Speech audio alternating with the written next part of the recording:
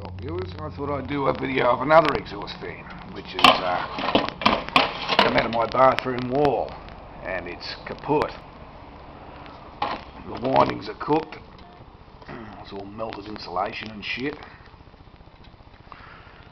Whoever installed it, which wasn't me or anybody I know, has done a very filthy hack job and wired it up to a junction box. And just left the earth wire from the flex in the wall just dangling in midair. And this is not the way to do it. Now, I can't run this because, like I said, it's fucked. It doesn't work. So sorry to disappoint any of the viewers that would have liked to see this one running. But it's not possible, because it is cooked. Melted to the shit house. Some Australian made Lenco bullshit from South Australia somewhere.